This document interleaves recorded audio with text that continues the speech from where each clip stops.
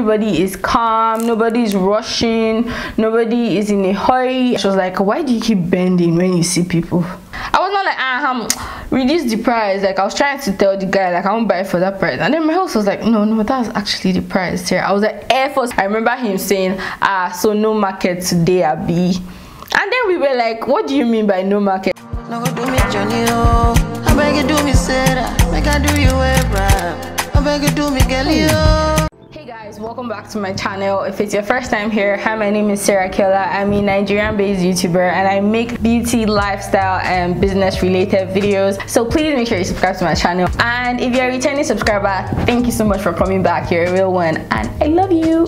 So I recently traveled and I went to Ghana and I spent a total of 3.5 weeks there. Yeah, so at first when I went, I only booked my ticket for about a week and then I was really having a good time, so I extended it to 2 weeks, and then I was really having a good time and then I extended it again to 3.5 weeks. So that really says a lot about like my journey there. It just tells you how much I enjoy myself. So I've been dropping a couple of vlogs about my experiences in Ghana and just how it has been. So if you haven't seen that, I have a whole playlist, so you should go and check that out. And as you can see, I'm wearing this, which I got from Ghana. I have to represent.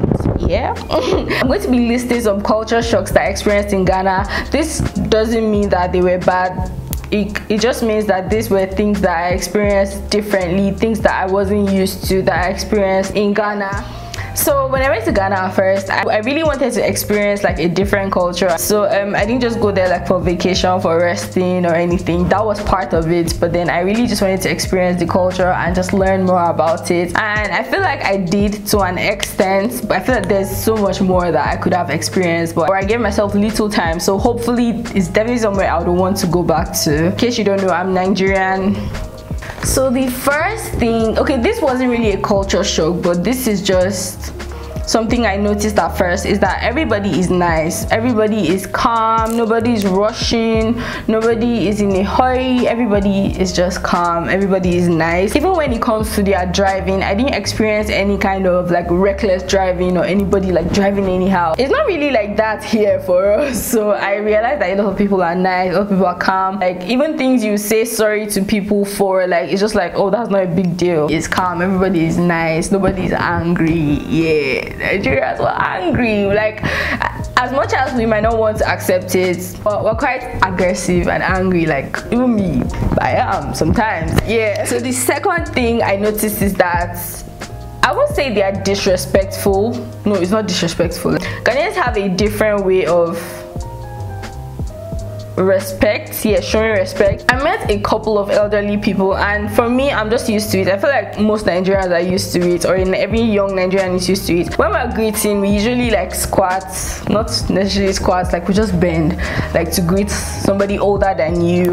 Like if like times I met like parents of my friends, like I'll normally bend down to greet, or when I see elderly people, I just bend down to greet. It's just something that is in me. And then I remember the person that was around a lot that time, she was like, why do you keep bending when you see people?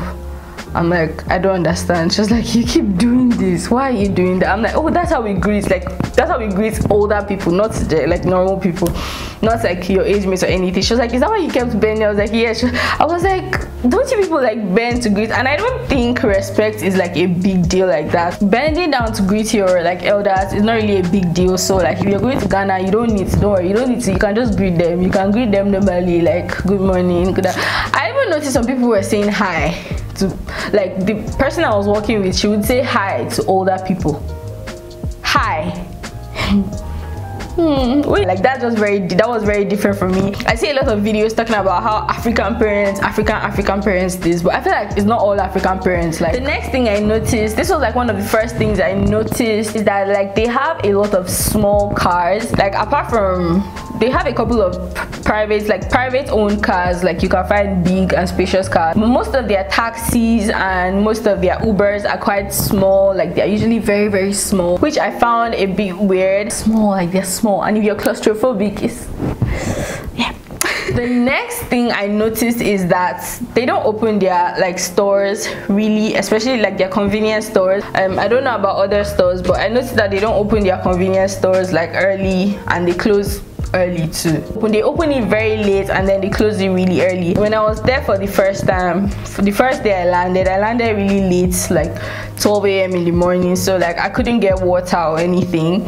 I was out in the morning and I stepped down to go and get something, and everywhere was closed. It was like everybody was still sleeping. I was like, what's going on? Is it that you people wake up by 12 p.m. or whatever? But yeah, it was still quiet. Everywhere was still quiet.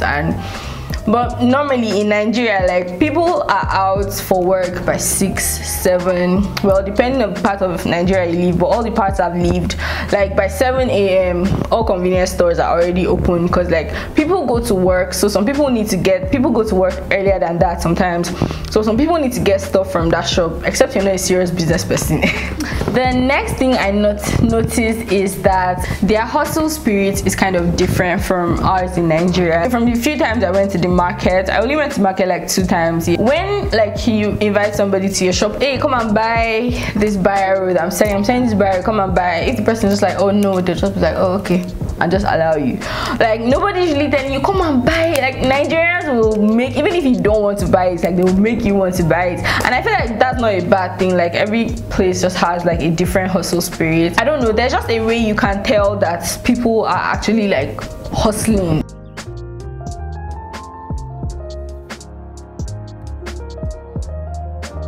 Which is not a bad thing.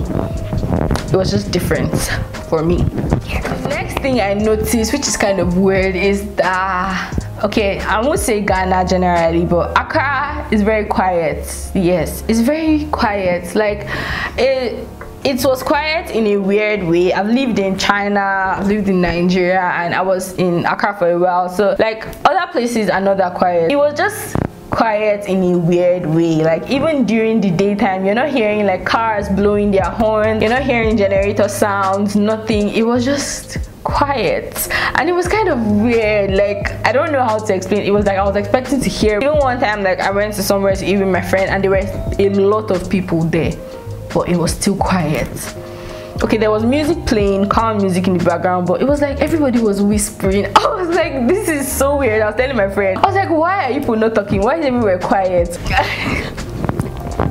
And yeah, like, I just found that weird, but it was in a good way. Regardless, in the parts that I stayed, it was quiet, but then like one sound that I kept hearing was the sound of planes passing.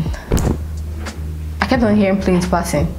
I know I was staying close to the airport. Yeah, another thing I found weird, I didn't put this among my list, but I need to say it, is that the airport like is close to town in Ghana, which I found very weird. Like, I've been to like 5 different countries, and I haven't seen a country that like the airport is like in town or is like close to town. Like, every country, like, their airport is usually far from town. Like, you need to drive for like 30 minutes to an hour before you get to the airport. But then if you live close to the airport, those are like the, I don't know if you say bougie places, like anywhere that is close to the airport. When you see people like advertising Airbnbs and all of that, they usually like, oh, this place is close to the airport. And yeah, I found that kind of weird, but yeah, not in a bad way. Accra is a bit expensive, like, as compared to like Nigeria. The cost of living there is quite high.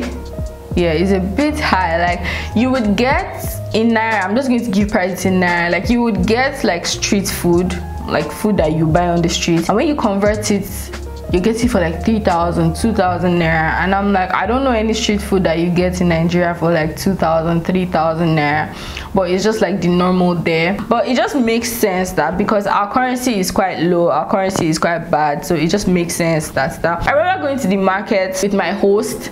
I went to get a sponge, and this was in the market, like proper market, not supermarket or mall or anything. It was like a proper market, and the cost of the sponge was like, in naira, it was like 2,500 naira. I was not like, reduce the price. Like, I was trying to tell the guy, like, I won't buy it for that price, and then my host was like, no, that's actually the price here. I was like, for sponge, like, sponge, like that same kind of sponge is like 500 naira or less in Nigeria. If you're like staying in like expensive parts of Nigeria, in like normal parts of Nigeria, you get for like 300, 200 naira, and I bought sponge for 2.5. I was like, okay, how much will it be in a mall then? Like how much will it be, like 5k in the mall or something? I just found that kind of weird. These are just like little examples, but yeah, the cost of living is like higher than Nigeria. I don't know about other parts of Ghana, but like for Accra, yeah, it was quite expensive. I don't know if this is like a normal thing, but like they announce debts, like they announce it a lot. I think I'll find a video, because like there was a place I made a recording. They like to, I don't know what to say, they like to announce debts, but like you find a whole lot of like debt announcement stickers, posters, and I found that kind, like we make those here in Nigeria, but like not everybody makes it. Even like maybe you just put it around like the area where the person died, but you go to like the market and like see, there was this market I went to and I saw like so many death posters, and I was like, wow, the announcement is a lot. Yeah, I found that kind of weird. So this is that. Ghanaian police are kind. I don't need to say kind or nice or what, but like their police, they don't harass like typical Nigerian police. I remember a time me and my friend went out, I found out on like annoying. Okay, this policeman told us to drop and he searched our bags. He made us like empty our bags. He was searching for condoms because he thought rude. Anyway, yeah, he was looking for, he was just checking our bag. I don't know what he was looking for, drugs or what, but he didn't find anything. And I remember my friend like raising her voice, like, why would you, he said like some offensive things. I remember him saying, so no market today, Abi. And then we were like, what do you mean by no market? Like I remember when we rose our voice at him, like he started apologizing. I was like, no, it's not like that, blah, blah. But a typical Nigerian policeman would say, you are shouting at me, I'm taking you to the station. Like with Nigerian policemen, you just have to be like calm sometimes, just so they don't escalate things, but sometimes you need to show them your grace. Yeah, like they were softer, they weren't as like harsh as normal Nigerian police. Ghana is very similar to Nigeria, believe it or not. It's very, very similar. It's just that like Ghanaians are just like calm Nigerians, or like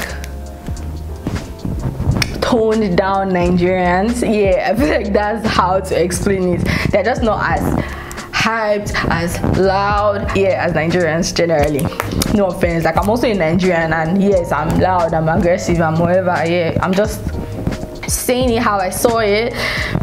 The next thing I noticed was about their food. Yeah, I've seen a lot of Nigerians call Nigerian food soggy jollof rice, soggy whatever, but yeah, like it's just we're just all different. Honestly, like all our foods can't be the same. Like believe it or not, they just can't be the same. And yeah, like one thing I noticed was that like their rice is kind of like hard. Like cooked rice is harder than our own. It's not as soft as you get our own, and their food is not so spicy, and that was like a problem I had. Like I don't know if it's just like where I ate from, but I feel like I ate from like a couple of places. Their food is quite mild, like they don't season it a lot and they don't spice it a lot. Maybe it's just like I'm just like a typical Nigerian, but I like my food spicy. Like I want my food to have some sort of spice, and what I consider is as like just little spice. I want to eat and be not literally but I just want to like feel that spice. And what I consider as that, I have some friends like that are from the southern part of Africa in China that have eaten that same food, and it's just like, this is too much pepper for me. I feel like their food is not like as spicy as our own. And if you're somebody that likes spicy food, or you want your food to have like some sort of spice, that will be different for you. And for the peaceful part, I feel like to be in Nigeria, you just need just a little bit of grace in you. If not, you'll be taking idiots. So even if you're visiting Nigeria, this just to tell you, like sometimes the moment I stepped my foot in Nigeria, in Lagos, Nigeria, I fought with somebody. Yeah, if you're on my Snapchat, you probably know this, because they were trying to charge me for something that you weren't even supposed to charge me for. So yeah, if you're on my Snapchat, you probably know. Like and for that I was supposed to pay. Long story short, I didn't pay it, and that saved me. Like me showing my craze of being crazy, being loud, saved me from paying 50,000 naira. Yeah, but the people that were calm, cool, collected, they wasted their 50k for something they weren't even supposed to pay for. And those people were Ghanaians, and I felt so bad for them. I wish I could just like, I didn't know what was going on because they were in front of me. Like if I had known, I would have come in for them, but like they had to pay that 50,000 naira each of them, and there were 4 of them, like crazy. Anyway, we've come to the end of this video. In conclusion, if you're thinking of visiting Accra, Ghana, like you should. Don't, not just Accra, Ghana, there are different parts of Ghana. I also visited Takoradi. I know there's Kumasi, there are different places you should visit, but like my stay there was good. I really enjoyed myself. That's somewhere I look forward to going to visit again. I feel like that's somewhere I can leave. Yeah, I feel like that's somewhere I can leave. Who knows, maybe one day if you see that I've moved to Accra, Ghana, don't be surprised. Yeah, but I know a couple of people, but you are tired of us Nigerians, sorry. Anyway, yeah, thank you guys so much for watching this video. If there are reasons for like this culture shocks I explained, maybe I just don't understand it or understand why it's like that, please comment below. Like I'm so interested in knowing why certain things are the way they are. You like to see more videos like this, let me know, and thank you guys so much for watching. I'll see you guys in my next video. Bye. Medasi Akwaba. Medasi, thank you. Akwaba is welcome. Yeah. Like me, my name is Ifya because I was born on a Friday. I like that. Thank you guys so much for watching. Bye.